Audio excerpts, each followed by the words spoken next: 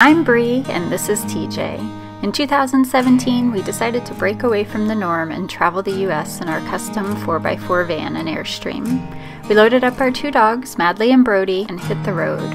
We quickly realized life on the road is full of surprises, and our name-embracing Detours fit our new life perfectly.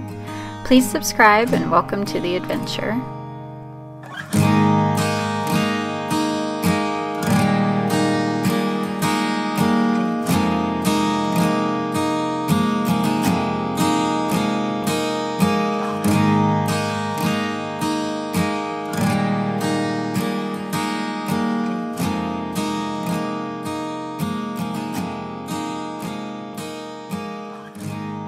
All right, we've come to Hutchinson, Kansas, and it is the home of Strataca. TJ has been very excited about this. I am. Strataca is a salt mine 650 feet underground that we're not entirely sure. I think they turned it into a museum and now it's an attraction that you can tour. And we figure on this gloomy, rainy, crappy day, what better to do than go 650 feet underground?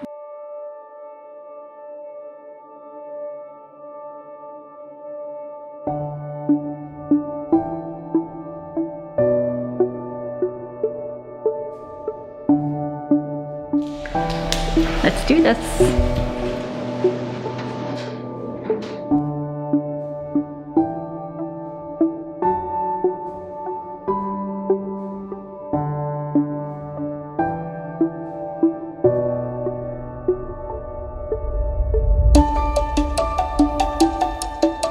What has happened here is geologists say that roughly about 275 million years ago, this area was a shallow salt sea. During the dry periods, the sea would evaporate completely and leave nothing but salt on the basin of the sea floor, or the bottom. And this is where we are now. We are at the bottom, or the basin, of a 400-foot thick stack of layers of salt.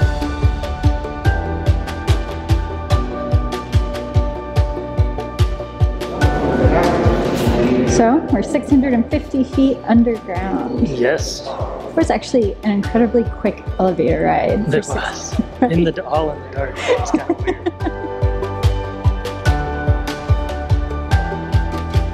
Walking through right now is called the Narrows because it's the narrowest part of the mine. It's also the most recent mining activity. This area was mined back in 2004, and it's really just a passageway between the original mine ahead of us that was built in the 1930s and the newer section behind us that we came down into. So this section up ahead is actually where the museum is.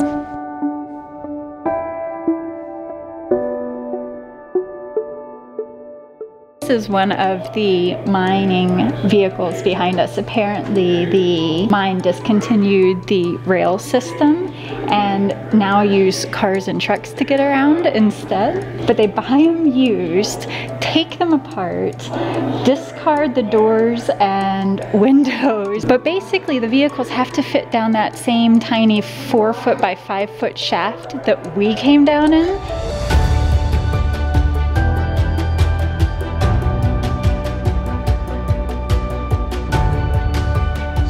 To set off a series of blasts in sequence. This was dangerous. Later, they used the non-electric fuse and cap method of blasting, which, because the burning fuse was visible, was safer.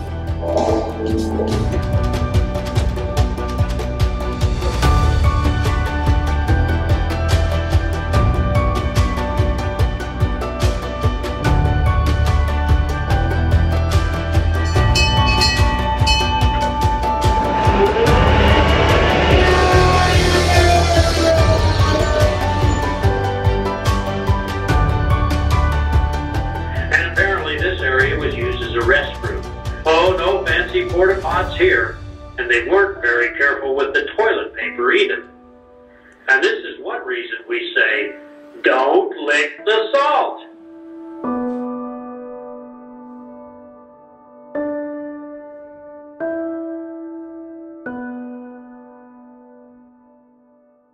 You may now exit. It's one of the businesses down here in the mine. It's called Underground Vault and Storage. And they, because of the constant temperature and humidities and the security of this, because we're 650 feet underground, they use this area to store movie memorabilia, anything of value, old x-rays, anything that is sensitive to environment is stored down here. Is this like the second favorite movie after Dumb and Dumber, perhaps? It's pretty close. It's probably the movie that you quote the second most after Dumb and Dumber. Probably so, yes. So I don't know that anybody even knows what movie it is. In fact, this might be a fun little like trivia moment. All right, we won't say. All right, what If you don't know, movie? you should be ashamed. What movie is this costume from?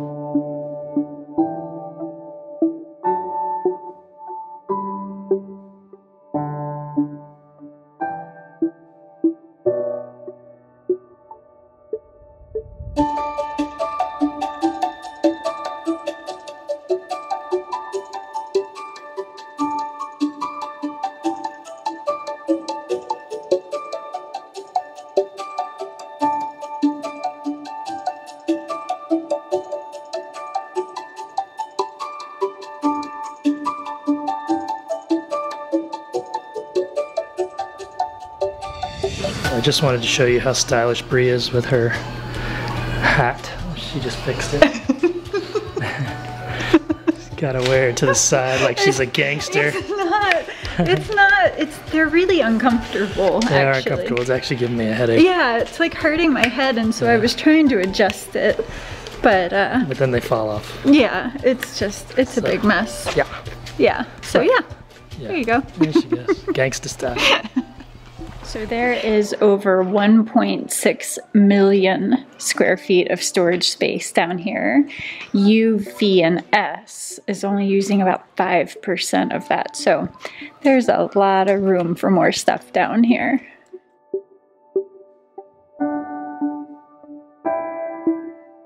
So there are actually 3 companies that are still in business down in this salt mine. There is the Hutchinson salt mine, which they're still actively mining salt down here.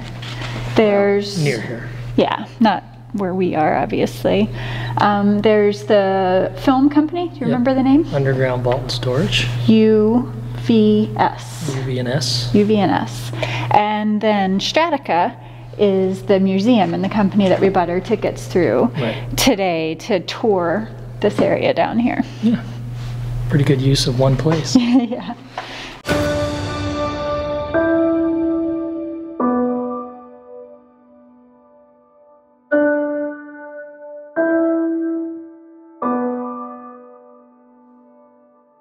All right, well, that's a wrap on the salt mine tour. It's much colder up here. Yes. So what do you think? I thought that was great. It was really fun, really interesting. And I don't know if we mentioned this yet or not, but this is also a harvest toast. Yes. So we're staying the night here. Exactly, yeah. So it's $19 a person to do the tour.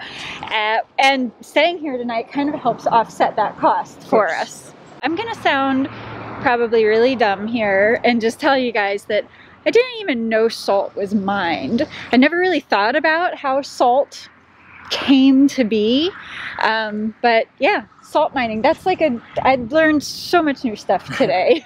I thought it was interesting here that when they mine salt in this area, 70% of that salt goes for salting roads, and then the other 30% goes into animal feed, like salt licks and salt blocks and things like that. Yeah, so none of this salt is human grade edible. Another interesting thing we learned on the tour was that everything that goes down into the salt mine stays in the salt mine. Stays so down. All the garbage, everything stays down all there. The vehicles, they just kind of push them off into a corner if it breaks down and they can't fix it.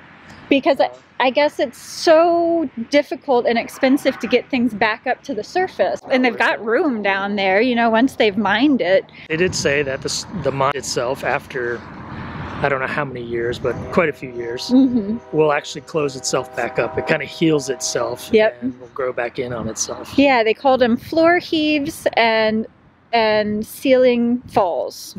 Yeah. It was kind of interesting that, you know, at some time the area that we were in will be closed up off again. Right? The earth will seal itself up. Yeah.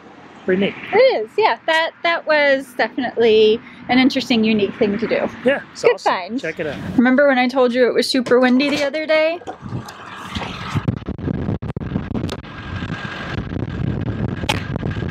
It's windy again, but we're not hanging around this time for it to stop. Yeah, we're in a parking lot at Strataca. Not exactly the place we want to hang out, but at least it's sunny and warm. It's supposed to get to 80 today. But yeah, moving on. Yep. Good thing we only have about an hour to go today. Pretty windy out here. Yeah. Yeah. Take it slow and drive short. This is one area where our hitch is amazing. Yeah. Many of you have asked us about we have a Pro Pride hitch. It was one of those things where it took us months and months and months to decide whether we should spend the money or not. And once we did, it's been, I would think, one of the best investments, I call it investment, we've put on our trailer yet. Yeah, I don't tow as much as TJ, but he says it was a night and day difference. It gives him a ton of peace of mind, especially towing in more inclement conditions like super windy days where your trailer is being pushed around like crazy. It really helps. Not to say that we still don't move. I mean, it's the wind is still blowing us, but we move as one unit now rather than the kind of the tail wagging the dog situation. So, and that's where you really get into trouble, the tail wagging the dog. That's where you end up jackknifing and causing accidents and all of that. Swaying out of control. Yeah. But we've been extremely happy with it. We have, and that's not to say that other hitches aren't good and don't get the job done. No, absolutely. But, you know, we made the decision a few years ago to spend the money on a Pro Pride, and it's been a really great decision. All right, let's go to Wichita.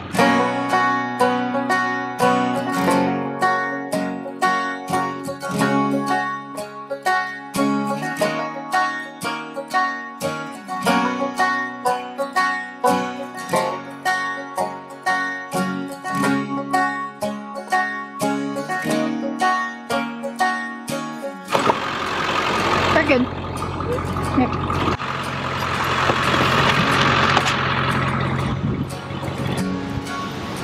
Don't go in that water, Brody. Let's not make the first thing we do get wet. Look, guys, someone left a toy. It's a toy. Ready?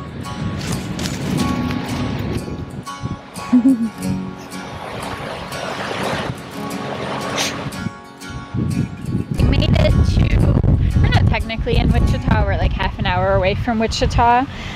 We're staying at the Santa Fe Lake Campground, which is pretty darn nice. It's either $18 or $26 a night. The camping is $18, but then they might make us buy a like park permit at $8 a day, so I'm hoping for $18. The other weird thing about this park is where they put the electric hookup.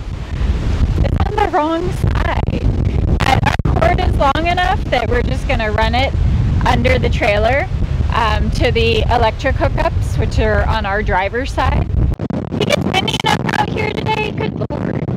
One more weird thing about this park. Maybe you guys can solve this mystery for me. What in the world? You get blown away. Is this? Look, they're all over the ground. It appears to be a fruit, maybe. Looks like something chewed on this one. And it kind of looks like a brain. I don't know, it's really weird. It doesn't, oh, it is in the trees. It's coming out of the trees. Ooh, I hope we didn't park under this.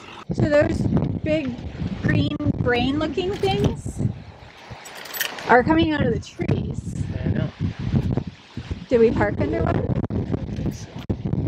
I don't see any up there. All right, that's good because I feel like that would totally put a dent in the trailer.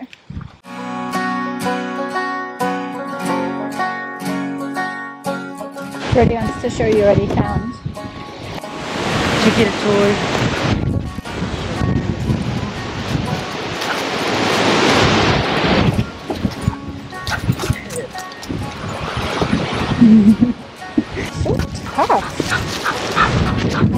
What do you think of our spot?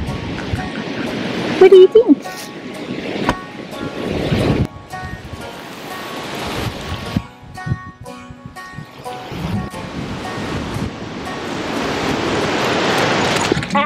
Oh.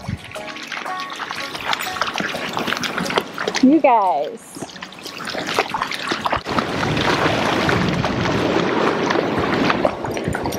Don't lay in it.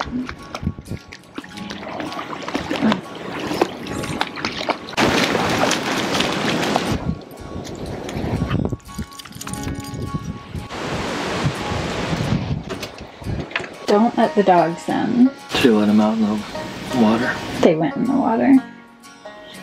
I told them not to. They didn't listen. Yeah. They like the water.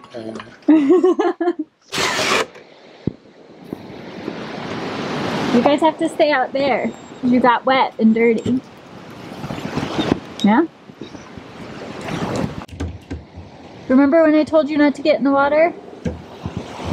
This was why.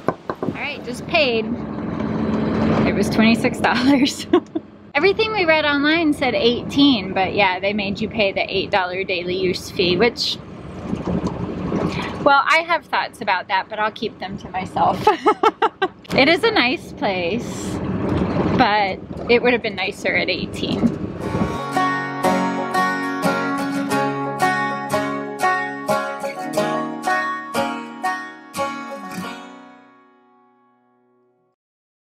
Guys, I am beyond excited about our first stop in Wichita.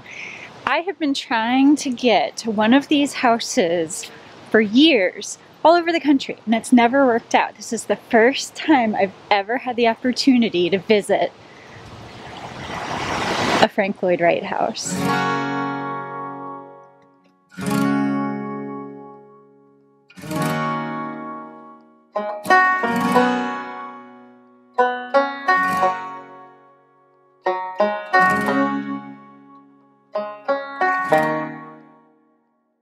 Unfortunately, we're not able to go inside. They are still offering tours even during COVID, but they're just once a day at 1 o'clock.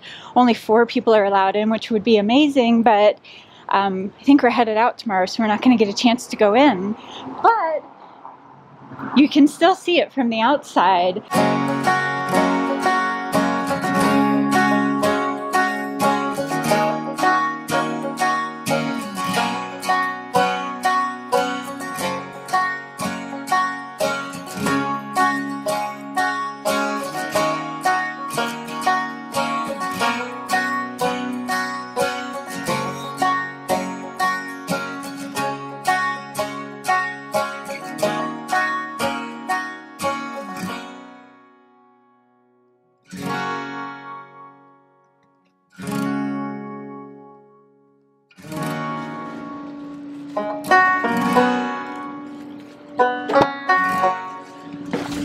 Oh my gosh. Well.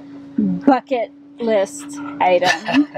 I'm going to be smiling for at least a week over this. Bree's been talking about a Frank Lloyd Wright house forever. For as long as I can remember, she's wanted to see one. They're just special.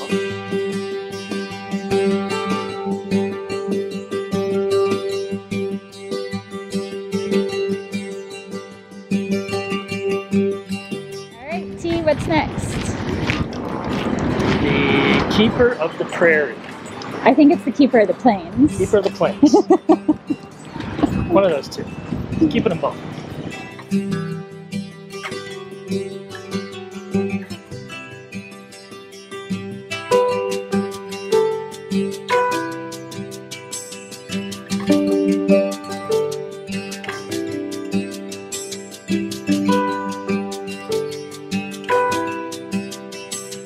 There's a really fabulous park here where the Keeper of the Plains statue is displayed. They've got suspension bridges coming from either direction to the platform where the statue is. And those bridges actually go over the Little Arkansas and Big Arkansas rivers. So this is actually right where those two rivers converge. And it's just I mean, it's just amazing. It's a really great, beautiful display. What is your reaction to the Keeper of the Plains? I think it's absolutely beautiful. It's really cool the way I have this set up with the two bridges and then the statue in the middle. It's really pretty neat thing here in the middle of downtown.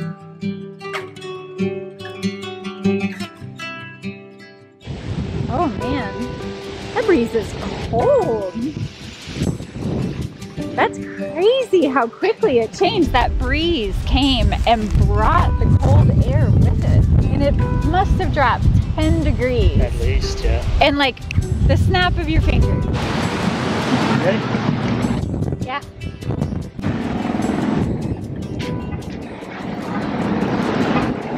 Come on now.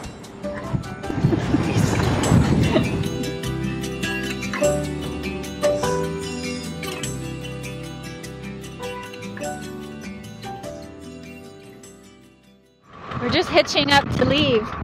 I think this is the kind of weather people die in. Let's get out of here before we die of exposure. Yes, I'm dramatic. What? Did I hear you say you were dramatic? No. You never would have believed that.